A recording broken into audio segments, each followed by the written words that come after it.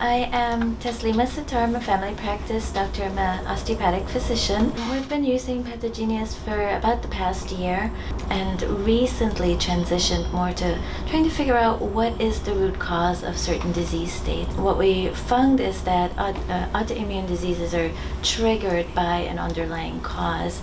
And ruling out certain foods, certain environmental factors, some patients just get stuck and you can't get their numbers better or get them to feel better. We got stuck and the patient was still having symptoms, and we said, okay, we knew there was a sick building syndrome, so she had known that there was mold in her workplace, and so we said, okay, hey, let's check.